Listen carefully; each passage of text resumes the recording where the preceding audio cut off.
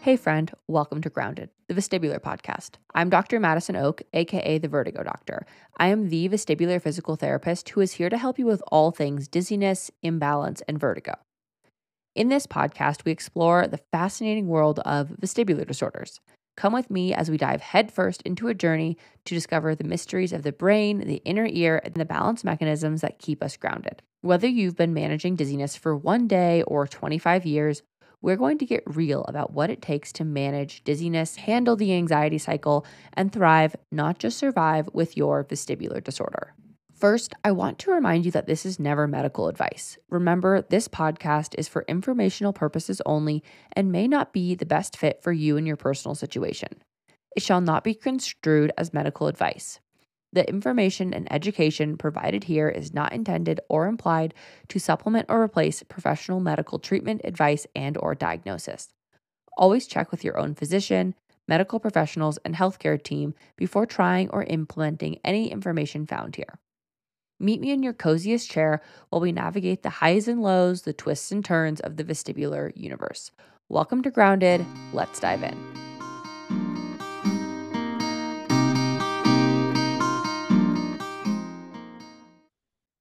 Hello, my friends. Welcome back to Grounded. Today, we are going to be talking about vestibular migraine. What is it and how do we know we have it?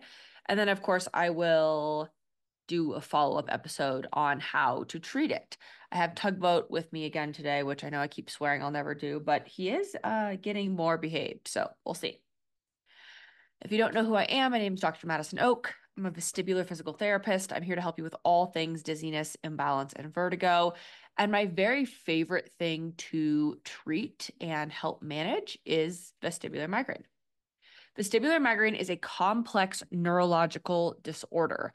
That means it's not it is technically classified under a headache disorder, but it doesn't actually need to cause head pain, which is a very, very incredibly common misconception.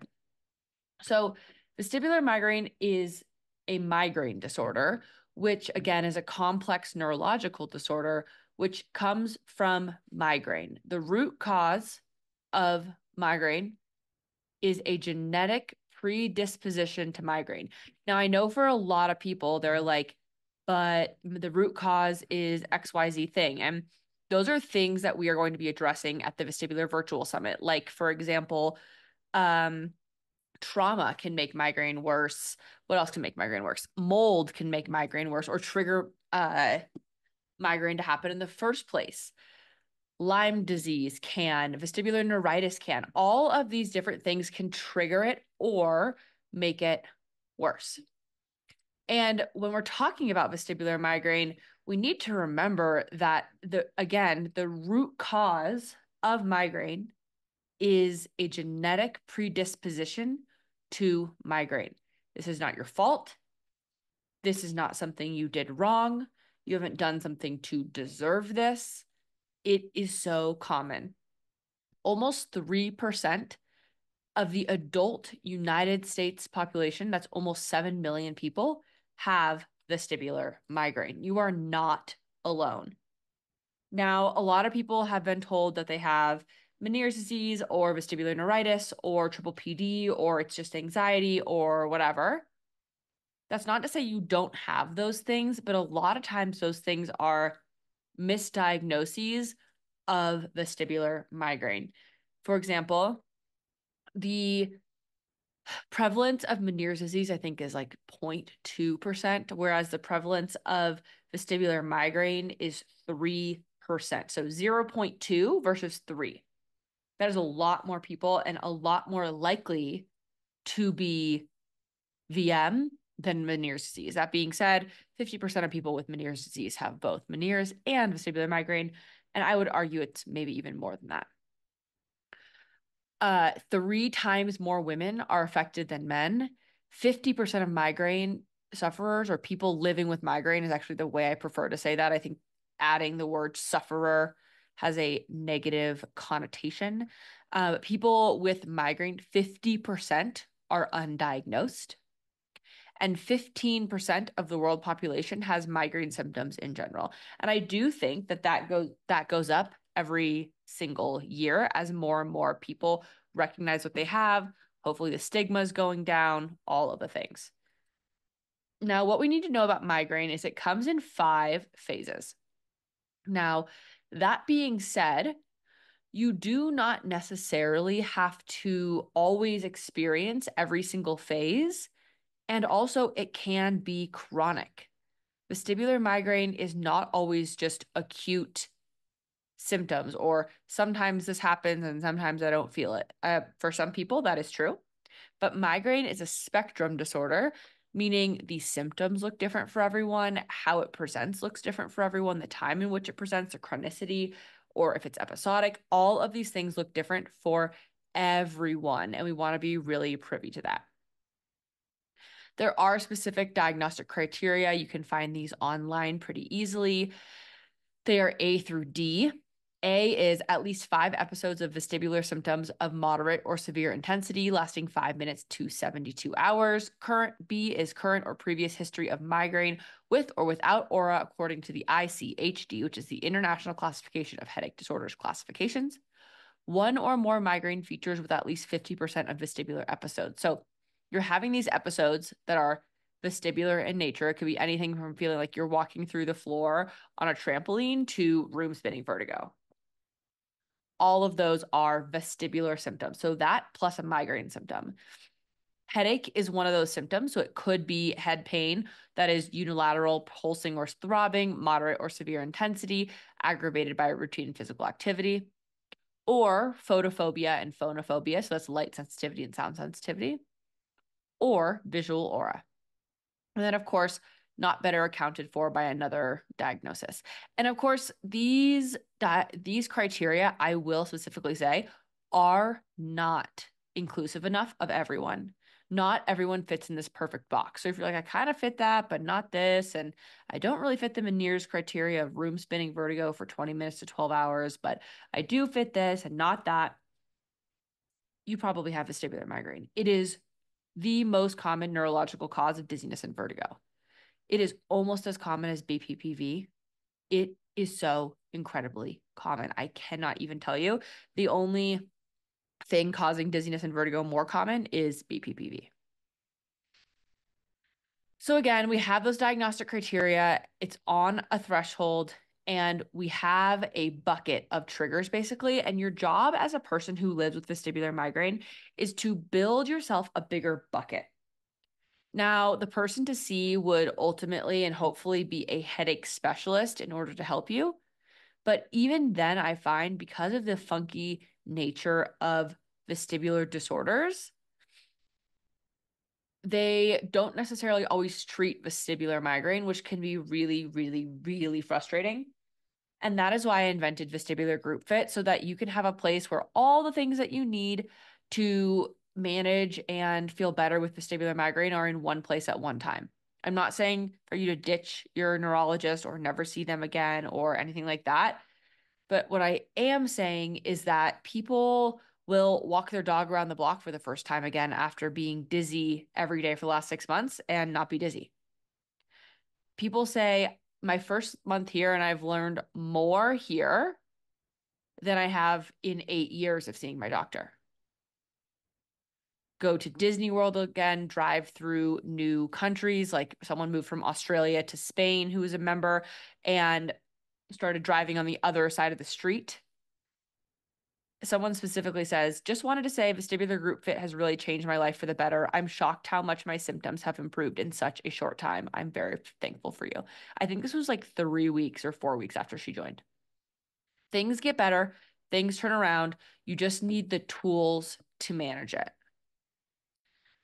The tools are different for everyone, and this is kind of where things get funky for some people, because some people are going to need an SSRI or a medication.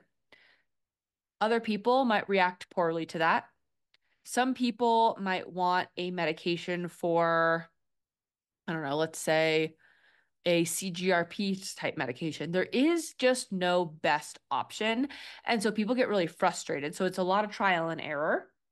And all the things you need to do, both medication and not medication, are trial and error. So it's your job to say, hey, this time I'm going to try X thing. I'm going to try sleeping better. I'm going to try improving the quality of my diet. I'm going to try drinking more water and having some electrolytes. I'm going to try supplements. I'm going to do all the things. And slowly but surely, the things will start to get better. And it's not like you'll start sleeping and then all of a sudden every single one of your symptoms will go away and you're like, okay, I'm never going to feel dizzy again. That's not the intention of treatment of migraine, unfortunately. The intention behind treatment of migraine is to help you reduce the frequency and intensity of migraine. And that goes for medication, that goes for sleep schedules, that goes for all the other holistic things that you need to do in order to manage migraine, not just the medication. And at your doctor, they will likely tell you how to manage migraine from a medication perspective. And I think a lot of people get mad at their doctor because of this, because they're like, well, they only told me to like take this drug. Like they told me to take Effexor or amitriptyline or nortriptyline or Topamax or Topiramate or literally any of them, Emgality, Ajovy, Aimovig. I could just list them off. He told me or she told me to take this medication and I'll be fine. And I took it and I either didn't feel better or I felt a little bit better, but they didn't tell me how to change my diet or what to do. Medical doctors don't go to school to tell you how to change your diet. A dietitian does.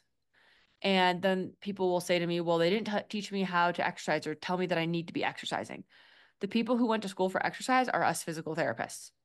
So we need to remember that you need a whole team of providers in order to help you with this. Now, of course, in Vestibular Group Fit, I have broken down literally every single thing you need to know. There are over 900 videos for you to learn from how to pace and exercise, how to pace your day, to how to have a different morning routine, to how to think about dizziness. Like literally everything you need to know about managing dizziness is in there. You just need to apply it to your life. And it takes time. You need to go slowly. People say, how long until I will ever see a result? And the answer is it's going to be a minute. It's not going to be overnight. Even medications don't work overnight. We usually need to give them like 3 or more months to see if they're working for us. So why would anything else be any different? It's not. So what you want to focus on, what you want to think about is what are the most sustainable changes that I can make to my day-to-day life in order to help me live better, be healthier, have fewer attacks, things like that. Everything from detoxing your life, which of course we're talking about the Vestibular Virtual Summit, and we also have 2 videos about that in Vestibular Group Fit, to how do I exercise again? How do I go to the grocery store? How do I do an airport trip? How do I go to a restaurant? How do I return to church? All of those how-tos are in there. All of the things that you want to do and be able to do. This is like my brain on a platter. And a lot of people say, how do I see you one-on-one? And a lot of the times the answer is you don't need to, because all of my brain is already in Vestibular Group Fit. It's searchable. You can find it. And truly, it is preventative for migraine attacks. People, their attack days go down, their dizziness goes down, and it even has been shown in a lot of people to reduce or completely get rid of triple PD from people's lives. So it really is a phenomenal program. I'm really, really proud of it. If you cannot tell, the little thing that I've built that's actually not so little. And it's something that can and will change your life forever with the vestibular disorder when you do it. So again, sign up. It's at the link below. Use code GROUNDED for 15% off. And what I want you to do is get better at managing your migraine, because when you manage your migraine, you manage the dizziness. And this is something that I think there's a lot of miscommunication or misunderstanding about. Maybe not for you, but for a lot of people, is people say, well, I want to get rid of the dizziness. Like, I don't care about my migraine. I want to get rid of the dizziness. And the reason you should care about your migraine is because worsening migraine is driving the worsening dizziness. The worse your migraine gets, the worse the triple PD gets, the worse the chronic dizziness gets, the worse all these things get. So you actually want to start at the source of treating the migraine in order to treat everything else, because the migraine itself is ultimately what's causing the dizziness. And then our response to the dizziness drives the dizziness to get worse. So I hope that makes sense. If you have any questions about that, you can always DM me on Instagram at the Vertigo Doctor, and I'm more than happy to help you with that. The other thing that I wanted to say is the rhetoric in which we speak about migraine also matters. So a lot of people will say migraines with the letter S at the end, and the migraine community generally is trying to veer away from this language, and that is because the word migraines implies that I have a sequential number of headaches or attacks of sorts that are singular standing attacks, whereas migraine is a chronic neurological disorder that you live with. It lives in your brain all the time and presents itself in attacks. So the attacks will come and go, but you always have vestibular migraine. You always have a migraine disorder, if that makes sense. And so instead of saying my migraines or I have a migraine, it's preferred at this point, and maybe you know this already, maybe you don't, to say I'm having a migraine attack. I have migraine, the disease. This can be compared to if you have asthma, you're not having asthmas. You're living with asthma all the time. I will have an asthma attack sometimes, but I'm not having asthmas. And the same thing goes for epilepsy. I'm having seizures, which is a distinct word from epilepsy. I'm not having epilepsies, if that makes sense. So hopefully all of these things answer some questions. I do want to remind you that there is chronic vestibular migraine and episodic vestibular migraine. Episodic is when you have less than 15 days with migraine per month, and chronic is greater than 15 days per month. And this changes the drugs that you might use, the pathophysiology of headache, and other dizziness issues. It changes a lot of things knowing that. So before you go to a doctor, I really recommend that you think about the things that may be affecting you, and how many days they might be affecting you. Another little hack to know if you have vestibular migraine is that they, as in the doctor, are usually going to ask you how your headaches are, but you can kind of cross that out on the waiver and put dizziness and then write in dizziness. I see that happen a lot, especially in headache clinics, which is where vestibular migraine is treated despite the incorrect naming of it. And then that can be really frustrating. So everyone's toolkit, I'm going to do a really quick toolkit overview. I think I have a whole separate podcast episode on this, and we talk about this every single day pretty much in vestibular group fit in the chat room. But you need maybe a preventative medication. Almost everyone needs an acute medication and then some rescue medications. There are differences, which we can go further into either on another episode, but we have talks about this in group as well. But acutes and rescues. And then other tools in your toolbox are going to be things like magnesium, ginger, electrolytes, water, earplugs, headbands or headphones, migraine glasses like Avalux. Use code VertigoDoc at checkout for a discount. Avalux are the only ones that work, that are clinically proven to work.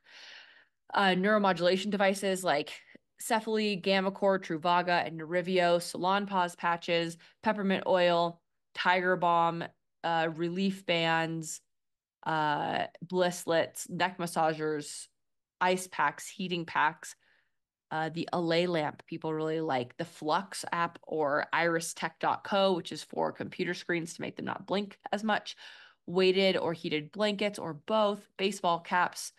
Did I already say earplugs? Yes, I did. Fidget toys, stress balls, dark room tent, snacks, ice roller distraction, grounding, breathing, and a preventative breathing schedule.